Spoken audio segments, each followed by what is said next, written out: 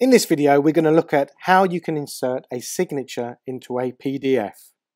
So the first thing you need to do is open up Preview. Once it's open, then find the file that you want to add a signature to and open that file. I've opened up a file here, a standard letter. So now what we want to do is insert our signature. Before you start, I suggest you actually make a copy by clicking on Duplicate of your file, because this is where your signature is going to go. If you add the signature to your original file, then the original file will be saved with your signature. So this will enable you to have a copy with your signature, and then you'll have the original file without your signature.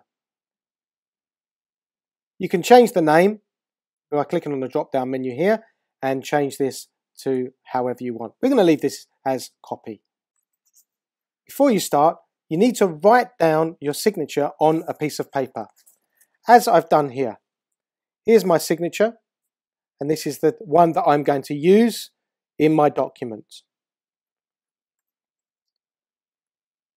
Once you've done that, you click on this little button here, which is your toolbar.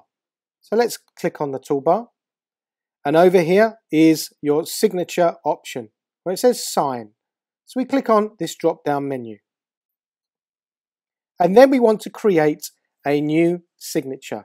At this point, what we need to do is we need to select the camera.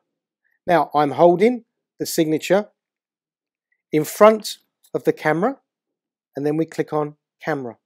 Now, as you can see, the camera is going to pick up the signature, and you just need to move it around a little bit until it's at the point where you are happy. There we go. And then you need to click Done. Now that's put the signature into our option. Then we click on Signature, and then we can put this signature where we want within our document.